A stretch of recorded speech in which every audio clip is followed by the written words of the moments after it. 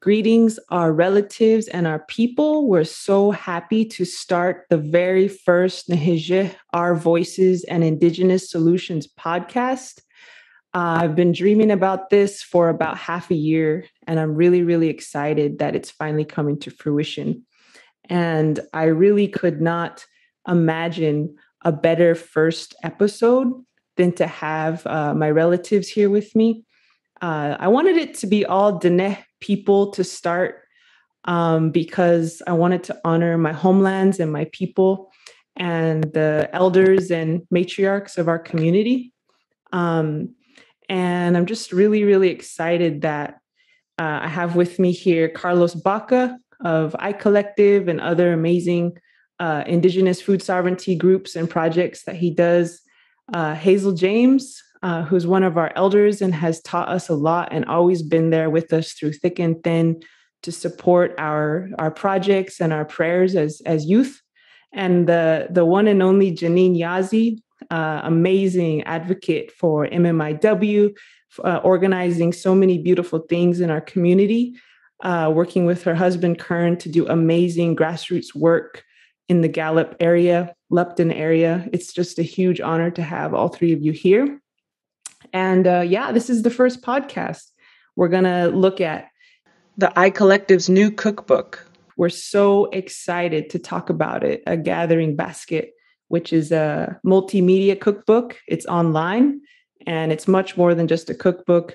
Hazel James is going to give us some insights about, how to be connected to our foods in the right way. And Janene's going to share her thoughts on all of this and the importance of matriarchy in our communities and in the world.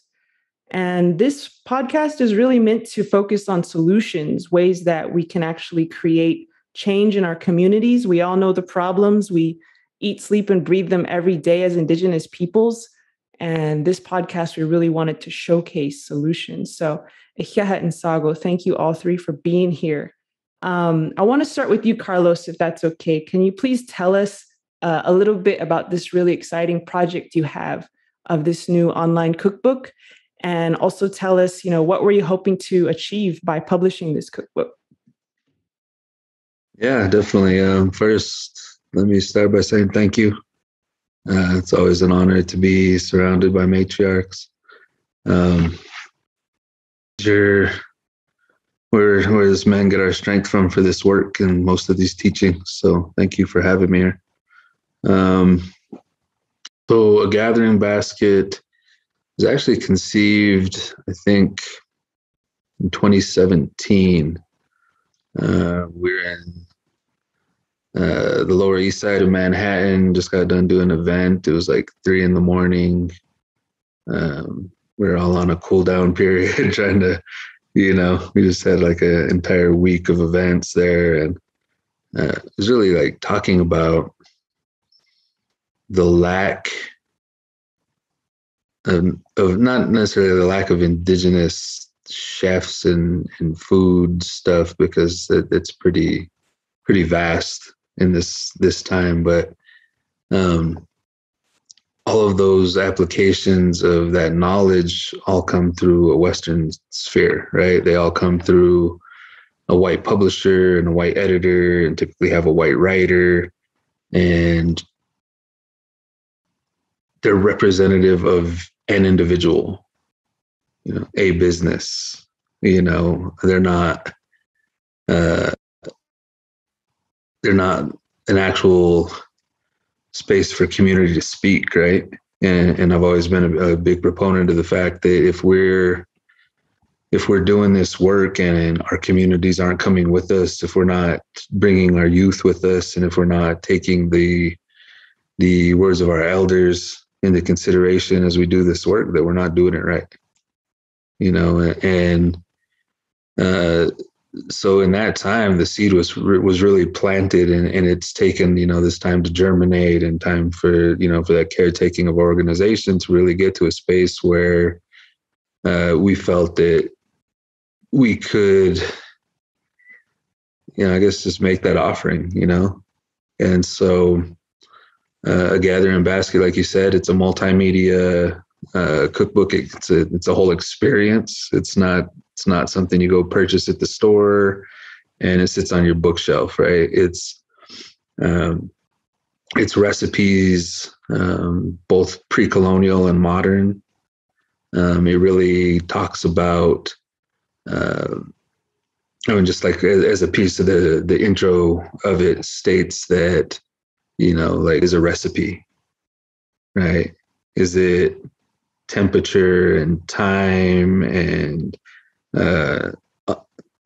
this many cups and a teaspoon of this? Or is it the place that you come from, right? Is it part of your cosmology? Is it ever changing like our people, right?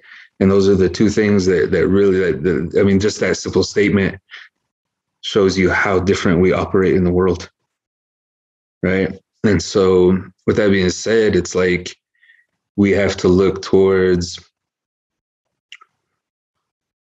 who's doing the work, most importantly, because even though, my face and others in the I Collective, Brian Yazzie, Naftali Duran, Christina Stanley, Barry Reed, Hillel Echo Hawk, there's like, they've been in all the magazines, been on all the shows, we've been on all the stuff. But that's also part of the Western paradigm, right? That's all part of the patriarchal system that has an agenda to maneuver our stories, right? And this is a place where we get to tell our own stories. We get to tell our own histories. And it's not, I've been explaining it like this is, the I Collective is a conduit for these conversations. The interviews that I'm doing, because I'm writing the book, but I'm not the voice, right? Like my voice is interspersed in there, but we'll say like this first issue, if you were to get it, there's a language video proponent, right? So we use 3-leaf sumac. And so in that there's the Diné, the Ute, the Hopi, the Apache, all these different words, right? For this plant. And because we really want to navigate also the way that we're viewed as a monolith, and we're viewed in, that pan-Indian ideology. And just here in the four corners, there's 18 or 19 words for that relative, right? And so how do we break that barrier? And so with that language video, that's that. There's cooking videos, there's webinars attached to it. And there's also something that's fundamentally missing from all cookbooks is the fact that those books come from a place of privilege, right? And so because the first recipe that we're working on is chilchin, yucca, and chiltepin chili, and it's just a popsicle. It's really simple, right? So it's three ingredients, maybe a pinch of salt and some water if you wanted to add a little salt in there. But other than that, that's all there is, right? And that's great because I can go forage that stuff, right? I can go do that. But not everybody has that information. And not everybody that's reading this book is in the Southwest either. So in that, there's this space that holds okay, well, if you're in the Great Lakes, you have this that's similar. If you're on the East Coast, there's this that's similar. Also, if you don't know what I'm talking about, all you got to do is go to the spice aisle in your local store, and every single thing I'm talking about comes in a jar for a couple bucks, right? And so, it's that kind of offering isn't something that we see in the bougie chef world, right? Because in the chef world, it's about who's on top. It's about that patriarchal system and being the face of it, right? And those other cookbooks in the even within the indigenous sphere that way. And so looking into that model, we speak of like Chiltchen, we speak of that 3-leaf sumac in the context of environmental racism, and how something that I learned about that was, so precious to our people, and the way I was taught about it, and how in the Animas River Valley back in the day, the women would have different camps up and down the valley. And as they would go down harvesting, they would all sing and their songs would connect. They said that you could hear them all the way into New Mexico. That's how many people gathered along the river. And then as I started studying in the Western sphere, Western ethnobotany, I learned that they called them squawberries. And in that moment, I was like, oh, that really hurts, I mean, and of course we can have there's been mass debates for 40 years about the terminology of squaw, but the reality is that it's been weaponized against our indigenous women, right? And so looking at it through that lens and having that conversation versus this is just an ingredient. With yucca, we talk about traditional ecological knowledge in general. Just yucca is probably the plant you want to know about if you're in the desert, right? As a food source, as a soap source, if you need to make shoes, if you need to make a basket, if it doesn't matter, it's like the go-to plant. And so there's that conversation. And then for the Chiltepin, we talk about indigenous agriculture in the historical context of the fact that the Chiltepin chili, which grows everywhere in like the northern Sonora and all the way up into Arizona, Texas, and California, is the genetic grandmother of all chilies in this hemisphere. And so you have to look into like thousands of years of indigenous agriculture to get the chilies you see around the globe, right? And those are like the indigenous contribution.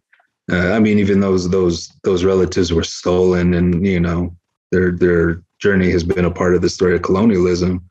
It doesn't get told through that lens, right? And so we have this opportunity to use our platform and to use the Western fame, I guess you would say, to really just give voice to our own stuff, right? And like, there's a reason that we're doing it all ourselves, right? There's no other hands other than indigenous in our project. The artwork, the poetry, doesn't matter what it is. It's all coming through us. So there's no, I don't have to worry about a white editor in some boardroom saying, "No, we're not going to publish that." Like, no, this is too controversial. No, we don't want to hear that. That's not what we're selling, right? And so that's where we are with it. And just for the listeners that might find interest in it, that was the first issue. The second issue is going to be on the treaty right fights during the walleye wars in the Great Lakes, and really telling that history from the perspective of people that were there. And the walleye is a kind of fish, right? Yeah, the walleye is the type of fish. I don't know fish. I'm a desert Indian, so I don't know all of that. I'm just kidding.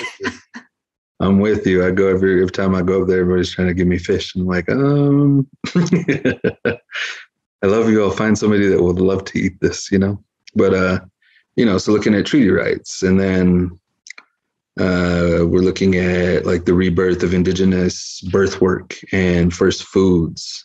In one of the issues, we're looking at rematriation, and not just rematriation through the lens of seed and food ways, but also the rematriation of indigeneity. And what does that look like, right?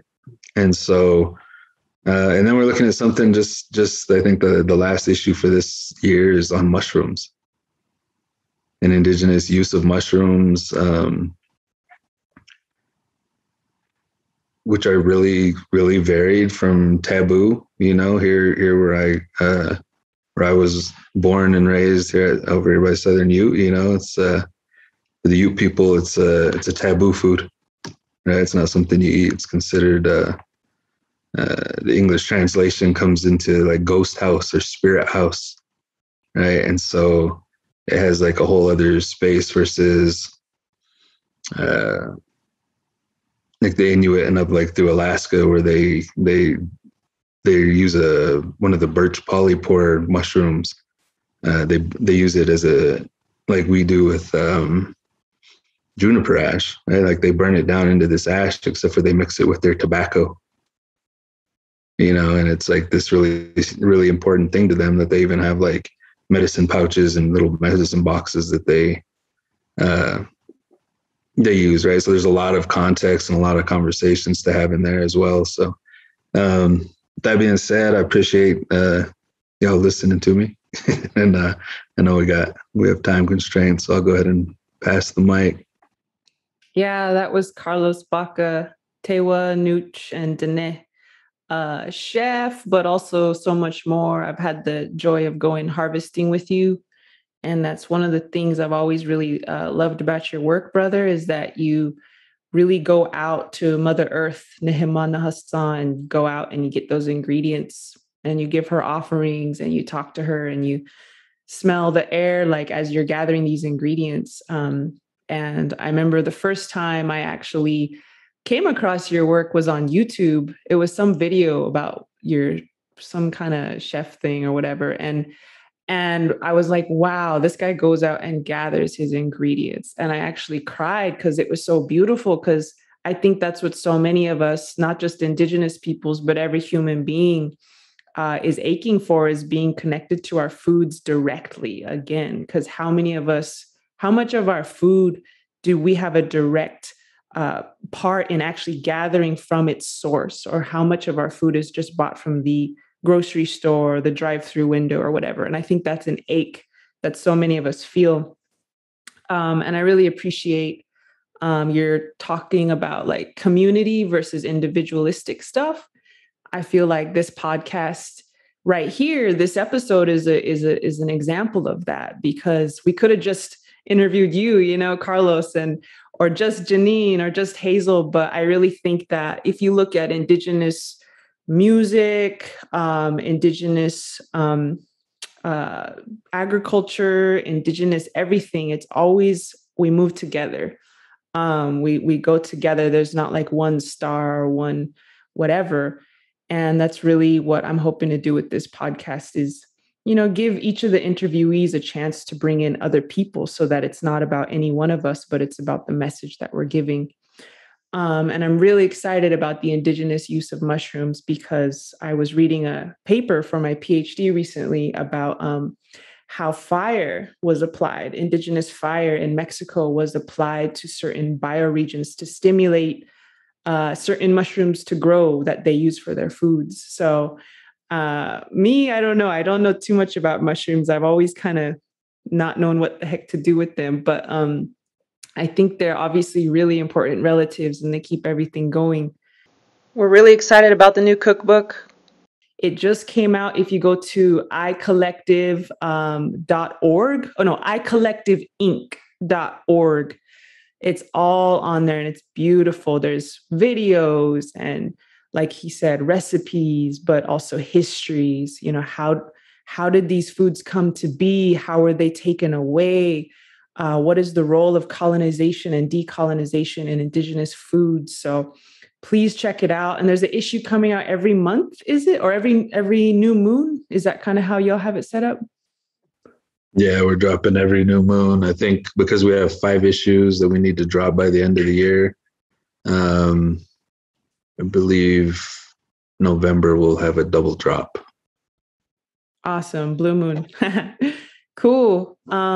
Shema, Hazel, thank you so much for being here.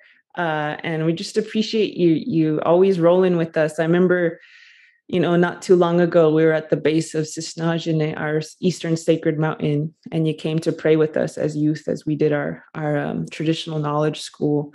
And I really appreciated you coming with us. And I know you wanted to talk a little bit about foods from your perspective, or anything else you want to share. So please feel free if you would like to. Oh, yeah, shashana, shay, Managed Eshikabanshka, Sinajini Bashichin, Shihida Shinalado, Tutsunida She, I Sanishli, Do Shachin Ea Holo, Quato Sitsokeaja, Do Shinala Keaja, the Homo, Our Ea, Masana do Analanshne, Ado, Had Hidini Doles. Thank you very much for allowing me to say a few words as well, and to share the wonderfulness about being Diné and living in the holy way in the what we call Vision. And every day, as a grandmother and as a mother, we seek Vision. And by doing that, you go out in the morning and you pray for yourself and your family and your relatives and the earth and all the sacred elements. And then they know you, and they get to know you. And so presenting yourself in the dawn and then the evening twilight is really important as a Diné woman and a teacher. As a Diné woman, your responsibility is to mentor and to train and to talk about these certain ways of staying balanced in Hojon. And now, as a matriarch, as a grandma, I take care of my land here. I take care of my seeds. I take care of the surrounding that I want to make it comfortable for my family and my relatives when they come to visit. And I want to show that the holy people that we can live in a good way and respect the way that we were taught to take care of things in a proper way, and how to handle tobacco, how to handle the kadadin, how to put things away in a proper way, how to fold your things. You just don't throw things, into a cupboard and then close it. You have to really have a process in your mind and your thinking when you handle these sacred things. That's going to be the future for your children, your grandchildren. So those things are really important for, as young people, you have to seek to learn those for yourself, ask questions, to find someone that you can ask a question to. No question is a bad question. No question is embarrassing. It's real life questions that you have in your heart that you want to learn, you want to know. And one of the things that I just wanted to bring forth about is the meaning of love. As a mother, we have love for our relatives and our children, our land. And then we also say, I love you. But in the English setting, the Western setting, those are just 3 words, I love you. But in the Diné way, the Diné feelings that come with that, when you say, ayo means ayo means a lot of love. Ayo, it means a lot, lots and lots and lots. And means and love. That's how it says. The bottom word is ayo and means, and it's like almost saying, I love you from the bottom of my heart. I love you that much. Ayo and that ayo and man. I love you for the full existence of myself.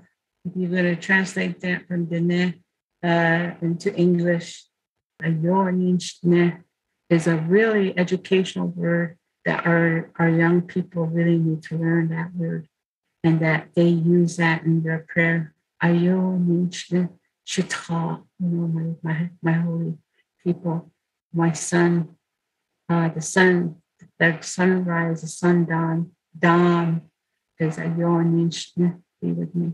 You're my child, I'm your child. And so those kind of exchange with their sacred elements is really important.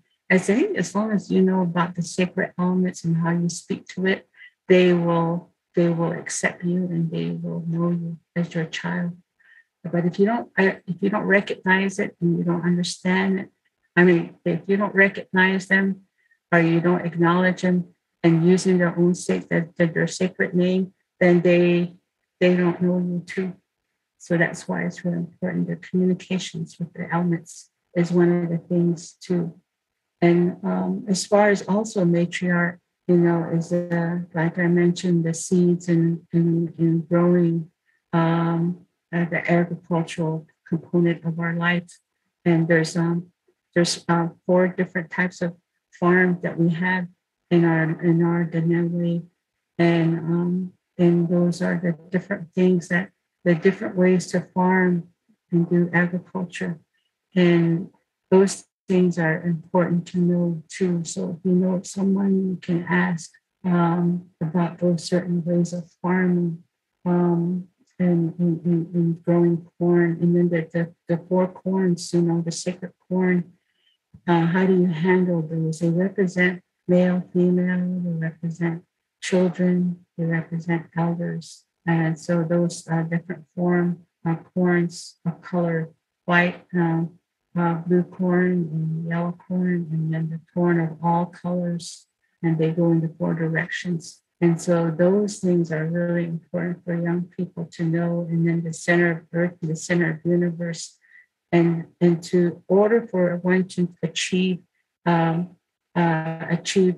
fusion and balance is to know the universe, to know about the stars, to know about the lunar cycles, to learn about the holiness about our grandmother, the moon.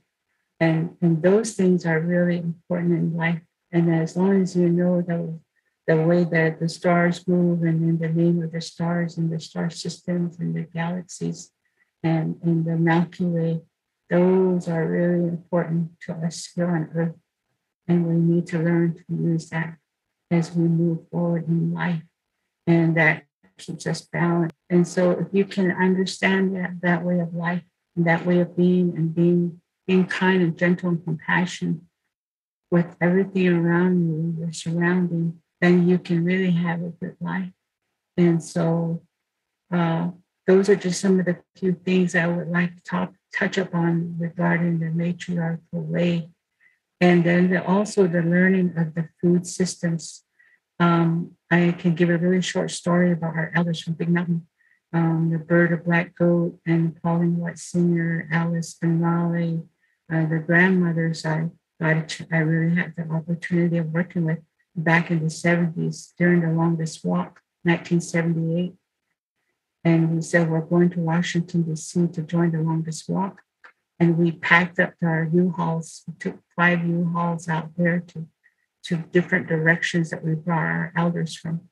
But I tell you, they had gunny sacks of dry Diné pumpkins, and they were swirled and swirling and swirling and swirling, packed into gunny sacks. Then they had thin layers of mutton sliced up jerky, and they had deer sliced up deer jerky. And then they had different herbs, just big bunches of herbs all tied up.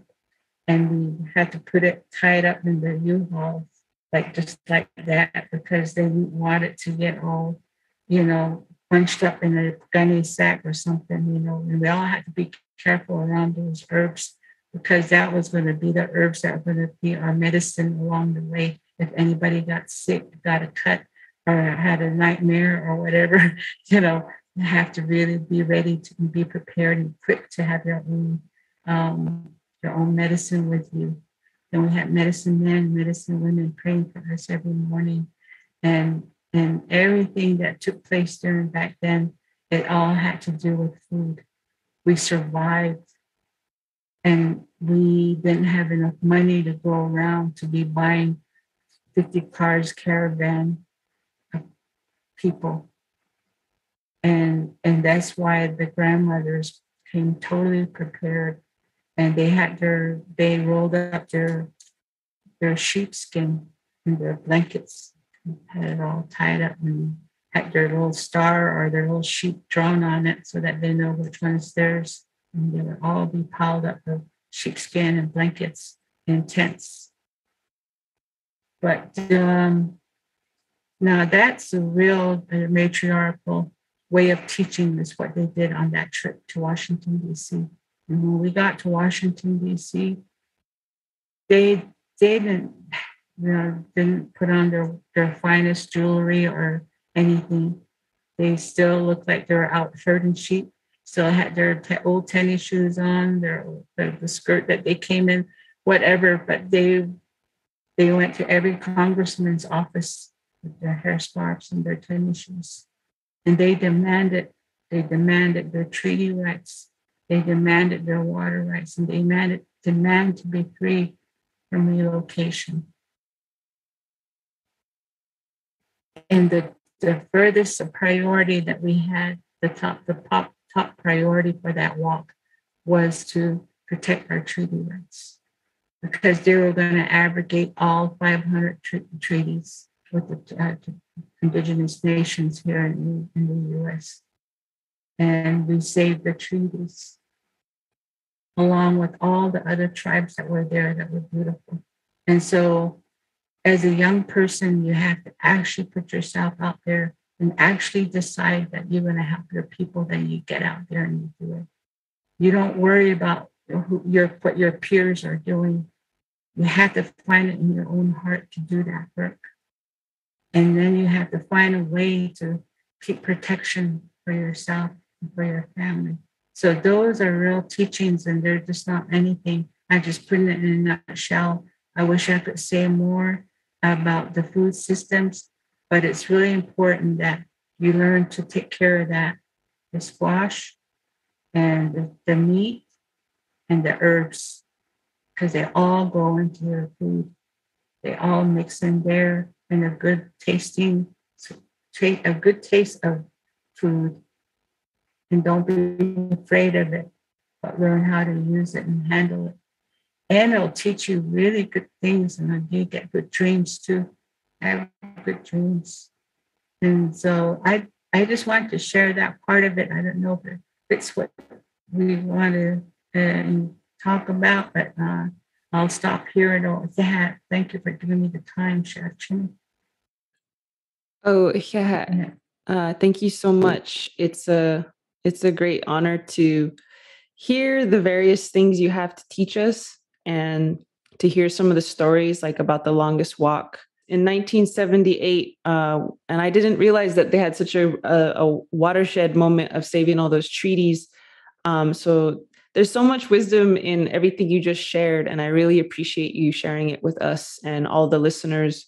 And we especially want these teachings to support Diné youth and other nations, other tribes that might be listening to this too, and non-native folks too, who might be listening to this to take in these words and use them to improve themselves and their communities.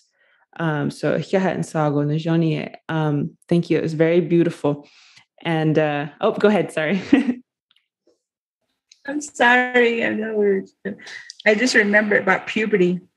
That's really important. The puberty ceremony for women and men, young men. That's the driving forces, that puberty ceremony. If they're going to be a nice young lady and a nice young man that are going to grow up to become leaders for their communities. And a lot of our people are missing out on that puberty ceremony. Not some of them probably not by choice, because of the pandemic that we're in right now. A lot of them are probably not having it, but they can personally have a mini one at home that they have to observe while they're home. And but for the women, puberty, the way they describe it is when the moon, the puberty arrives, and the blood comes out of the body, and those are considered baby aches, your children that come through your body. They're never going to live to see the world. And that is why it's so sacred, that you can't attend ceremonies, because you just lost, that part of the blood, because your body has to stay clean to actually make a baby. And so that's why when women had their period, they used to stay in a separate home until they're done with it. and then they can come back and join the family. But then there's an herb out there. It's called cheetah orange. Then the women wear that. They wear it on their skirt. They have it in their pouch. So when they get their monthly, they take out that pouch, and then they give it to the little ones. If there's little kids running around, then they all have to, take of it themselves, not her giving it to them. But now the little ones do it themselves. They take it and they take that medicine. That way, the mother can stay in the house. She don't have to leave the house until the period is over. That's to keep the cleansing, the clean minds and the spirit of those young children that are in the house, even the elders. So that's why that puberty for women is really important on how to take care of themselves during that time. And then for the young men, when they have that deep voice come in, that's a time that they need to have their ceremony, because what that deep voice is there for is that they're ready to become a leader. And to become a leader, you have to have a good, strong voice. And then that's where they pray for his vocal, and that his vocal is going to be the spirit of teaching what we need to know as people. That's what they pray for that puberty for young men. And the young women is all the cooking tools. The cooking tools are to prevent poverty, to prevent hunger, that we're going to always have plenty. That's why when they cook with it, they pray with it. And that every single food that's prepared is prayed for. And so that tastes good and people use it. So those are some of the strong teachings of the young people. And they need to learn those things and ask their grandma, grandpa, and their mom and dad. So hopefully one of these days we can do more of that kind of teaching through the podcast. When I was having my kinasta, when I was 14, we needed the corn for the cake, to make the corn cake. And we were searching high and low, and it was a masane, one of our female elders who went into her storage room and gave us several sacks of dried whole corn kernels so that my kinasta could happen. So, it's exactly what you said, like with those sanis, carrying all their foods and their herbs in the U-Hauls to the longest walk, that they came prepared, that at the end of the day, it was a woman, one of our elder women, who had the foods that I needed to do my ceremony, or else we might not have had it in a good way.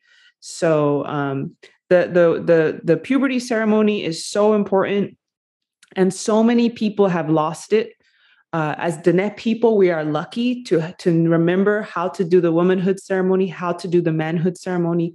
So many of our relatives here on this continent, whether they descend from Africa or they descend from Europe or Asia or anywhere else, they don't have their ceremonies. And so what I was told by the elders is to bring a ceremony that anybody could use. So please, no matter who you are listening to this, when your daughter gets her first moon cycle, or when your son's voice starts to crack, do something for them. Even if you have to make it up, do something that honors them, that witnesses them, that sees that they're now making that journey from child to adult, so that they never have to question if they really are who they are. That's part of what it's for, I think. So we're going to transition here to Janene Yazzie, another Diné sister who's done so much for our communities. I can't even begin to read her bio, but it's so long. And I just appreciate the way you are, keeping the home fires burning in our homelands outside of Gallup, and really fighting for our people on a daily basis, representing us at the UN often, and really being boots on the ground every day with your beautiful children and your beautiful husband. So just really honored to have you here. And what would you like to say about Indigenous solutions and ways in which, we can offer the world some solutions to help them and their communities? To echo what Karlos said, it's such an honor and a privilege to be with such beautiful, wise relatives on this podcast. And, everything that Karlos and Hazel have spoken about is really about rematriation. And I know Karlos said that specifically. And I think for our non-Indigenous relatives, it's really important to help define what that means. Even though we were given several examples just through Hazel's sharing of what it looks like for our communities. It's best to start from a place that is common in terms of understanding in the Western world, and that's repatriation, which is literally defined as a return to land. But when you look at the root of that word, it's about patriarchy, it's about the ruling father. And so it really means literally, and even in a legal sense, returning to the land of your ruling forefathers. And rematriation is really the Indigenous resistance against those power structures and systems that are created off of that understanding that our natural world is nothing but a resource to be dominated and claimed and ruled over. And with rematriation, what we're talking about is a return to these sacred ways, to a sacred way of life that centers our and restores our responsibility and our relationship with all of our elements and our Mother Earth. I started my work in my community, really just trying to find out what is my role as a young Indigenous woman with semi-fancy education, which really was kind of useless when it came to really helping my people navigate the challenges that our communities are facing in the multiple front lines that we're fighting on. And so when I helped co-found the Little Colorado River Watershed Chapters Association, we really took a community-based approach over restoring our decision-making processes and our traditional governance structures over managing and stewarding our natural resources, because it's a right and that is given to our people, not only through the UN Declaration of the Rights of Indigenous Peoples, but also through our own tribal laws. But we're living in a society that consistently and effectively disconnects people from these connections, from these values, and from these understandings. And so it was really hard for our communities to really imagine what that looks like. And we did a lot of work visioning and remembering who we are as Diné people and what those responsibilities are in order to break out of those conditions, in order to think outside Robert Rules of Order, and how do we have these conversations, and thinking outside of like fiscal years, and how to develop a strategic plan to really get to the heart of what it is that our people really need and really desire and want in order to restore wellness and beauty and health in our communities. And it didn't matter when we were able to finally get to that point in conversations. It didn't matter people's political affiliations, religious affiliations, education levels, occupations, whatever it was. It didn't matter, because people all agreed that what they wanted most was clean air, clean water, a good life, good opportunity, a sense of purpose for their young ones, prosperity and well-being for those that have yet to be born, for restoration of our traditional ways that had us living as healthy communities that were in balance with our environment, that took responsibility for our relationship and our interconnection with all of sacred beings and all of sacred life that surrounded us, because that gives you such great meaning. It's like the difference between teaching our young people that they have to grow up and get a job, and teaching our young people that they're sacred beings here to discover their purpose and their connection to all that's around us, their connection to the stars and their connection to the soil underneath their feet. That's real love. That's the love we're talking about, and that Hazel was describing in her presentation. And so in 2016, when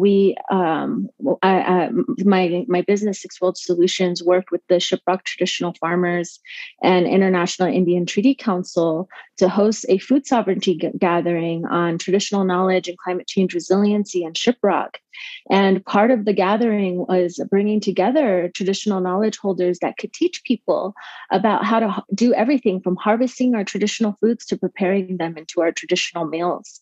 And every single presenter on the food side was a Diné was a matriarch, was a woman. We had our young men there too, teaching different skills from weaving to how to do watershed management and whatnot. But it was all the Diné that were teaching how to prepare the foods, and like we created a recipe book just for the people in our local communities that I want to share with you, Karlos. It's really short and really small, but what you were saying reminded me of that, because it wasn't like recipes, like this structured, dictated like instruction of like what to do, right? It wasn't a linear process either, but it was really like about like, you know, this question, like these instructions of encouragement of like find your confidence. You know, be in good thoughts, be in prayer, you know, do what feels good. There wasn't like measurements. They're like, you know, just keep trying until it comes out the way that you like it. But always, as you're preparing these foods and as you're harvesting, give offerings, give prayer, do things with the consciousness that what you're doing is sacred, and what the product is going to be nourishing and gifting wellness and wholeness and happiness to the people who partake of that. And I think that just encapsulates so much how like both the role of women and our matriarchs in our society, and what heteropatriarchy has tried to take away from us. I will never give them credit for taking it away from us, because they didn't, but they have tried to take it away from us, and they've created a lot of problems and a lot of challenges in the process that we have to confront and navigate in order to fully restore and reclaim those lifeways. But those generations of hardships did not create a society and community of victims. It created a society and community of warriors. And I mean real warriors, you know, like not like what Hazel was describing. Like warriors aren't just people who put their bodies on the front lines. Warriors are those who caretake for the community. Warriors are those who love the hardest. The warriors are those who take that responsibility every day to take care of life all around them. And that means everything from cooking, from growing foods, from planting seeds, to harvesting, to teaching our young ones, to protecting them and reminding them what sacred beings they are. And so when we talk about matriarchy and rematriation, it really is about, undoing a lot of the conditions that have been created by heteropatriarchy and restoring the rightful role and the respect for those roles of our femmes and our women. And everyone has a role in that. We're really reclaiming the wholeness of our collective. And that's what, you know, is so beautiful about Karlos and his work and everything that they're doing in the recipe book that they're putting out there, because it's a step in that direction. It's almost like through food, relearning what those ways are, right? And like Hazel described when she was talking about the importance of prayer and of taking care of these, or carrying out these practices with discipline and consistency. It's how we stay balanced, not only as individuals, but as communities, so that we can begin to build the foundation to create new communities, to create new social structures, to reclaim our cultural lifeways, our traditional lifeways, so that we have real alternatives to capitalism, to the systems of power and decision making that are taking us further away from ourselves and all that is sacred. And we just we render them irrelevant, and we create our own pathways forward and reshape our future as our communities, reimagining, the destinies of our people. And so part of that is recognizing the interlinkages between these things, because we can't talk about doing this stuff. We can't talk about rematriation or even food sovereignty as Indigenous peoples, we don't have the privilege to pick and choose our battles or our solutions. We can't talk about any of these things without addressing the epidemic of violence against our Indigenous women, our Two-Spirit, our LGBTQIA relatives, our children and our elderly. And so, working against this is the responsibility of everyone, because it's heteronormative patriarchy and the power structures that it's created that have gotten us to this position, that have colonized our ways of loving, that have took and affected every single person on this planet in that way. We have forgotten ourselves. We have forgotten our roles. We have forgotten our sacred responsibilities, or at least a large majority have. But these are the very things that Indigenous peoples are fighting for and are reclaiming and are rebuilding in very beautiful ways.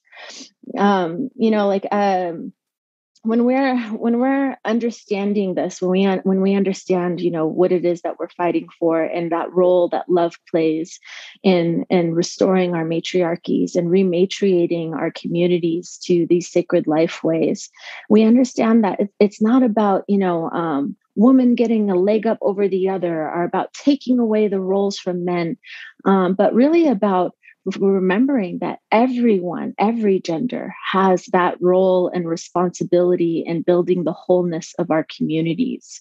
And that when we can hold each other in reclaiming and finding those pathways to do that, that's how we change the paradigms that we're under. That's how we shift power. That's how we build the type of collective power that brings that life back to our earth, that gives back more than we take, because that's our definition of sustainability. It's not, like make these systems sustainable, are produce just enough to feed our population, but it's about giving back more to all sacred life that's around us, and respect of our relationships and the reciprocity that is underneath it, and respect that our roles as humans is not to use Earth as a resource, but to understand that we're part of a larger interconnected web of life in which we can be considered completely insignificant. With all the conversations and work around climate change that we're doing, there tends to be this translation of white saviorism in climate change. Like, we need to save the Earth. The Earth isn't going anywhere. We're destroying a lot of things. We're disrupting a lot of sacred balances, but the Earth will be here long after we have destroyed ourselves. And it will reclaim, it will rebuild, it will heal, because it lives on a different time scale than we do. And when we recognize that, we recognize and take responsibility for our insignificance, and also for our responsibility to act for our own preservation, for our own well-being, our own wholeness. And so one of thinking about all the different roles that people have in this process, I'm so grateful to Karlos and his work, because Karlos is teaching my little boy, my son and my daughter, how to forage, and they're learning so much. Like, they're not just learning this from me, but they're learning it from men like Karlos, who are out there doing this work to restore this sacred relationship to the earth, and in ways that I can't teach them. And that's so beautiful. That's so powerful. And it's the same with the roles of our grandmothers. Hazel is constantly inviting us to ceremony and helping our children learn these things, because we all have this responsibility in this role to restore our communities. Two of the most important lessons that I've learned throughout this work, that have been told to me over and over again by some of our greatest warriors and elders that have been working on the front lines for so long, is that the greatest act of resistance that you can do is to keep planting. Because when you continue to plant, you're committing to that responsibility to raise that sacred plant, to raise those sacred foods through its life cycle. You're committing to that sacred responsibility to honor that relationship and that responsibility to Earth every day. And you're committing to that responsibility to feed and take care of your loved ones and your communities all around you. And so that's one of the lessons. The other lesson is that there's no greater act of resistance than to relearn how to love, and how to be and walk in love. And, that's kind of scary to say in the Western world, because they like look at you like you're some crazy hippie, because they have colonized all of our different ways of understanding love. But when you really think about it and understand it from the way that it's been spoken and held here by Karlos and by Hazel, and like what that actually looks like and means, you understand how and why it's so revolutionary, and how and why it has the power to shift entire consciousness as well as ways of living. And I think that's at the core and at the heart of what the Indigenous rights movement here across our continent, but also across the globe, really represents, is that it's that call to action to act from that place of love, to restore our ways of loving and of being connected and of living in sacred responsibility with all of life. And so I guess I'll end it there, but these guys got me all fired up, and it's just an honor and a joy to be here with them.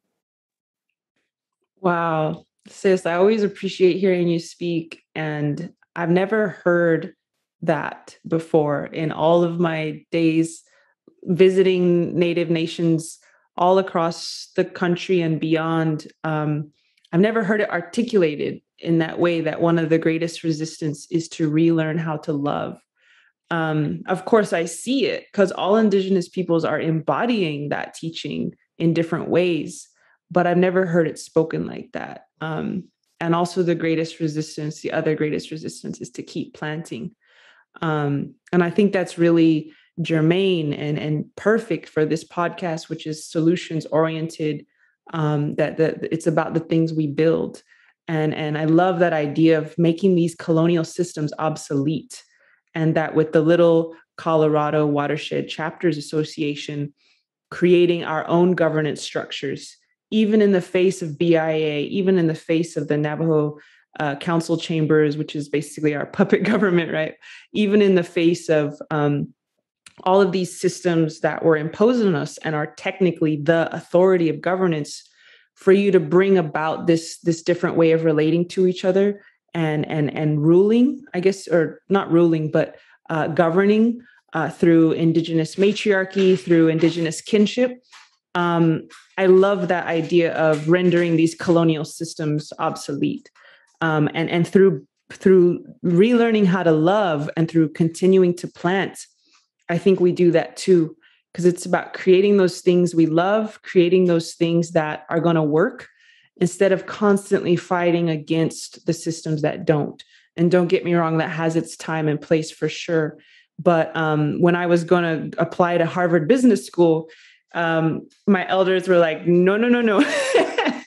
They said, I was like, yeah, I'm going to destroy capitalism from the inside out, because you went to Ivy League, Janene, in Columbia, and I went to Stanford. So I was always trained to engage with power structures to change the world. But my elders said, you could swing the pendulum from the inside as a Harvard Business School student. You could swing the pendulum from the outside as a protester, or they said you can build your own pendulum and step outside of that swinging back and forth altogether. And so I just really appreciate the ideas that you're bringing and the ways that you affect our community in such a beautiful way. And so just so everyone knows, Janene's business is Sixth World Solutions. That's sixth-world.com. They work on food sovereignty, water security, sustainable housing, and in the energy landscape, and really revamping our energy systems. And I just real quick want to ask a follow-up question, Janene, and then we'll wrap up. Why did you name it the Sixth World Solutions? Why did you name your business that? Good question. I was looking back at our oral histories and our emergence through different worlds. And when we're talking about what we're up against and what we're trying to create, we really wanted to envision thinking 7 generations out and beyond.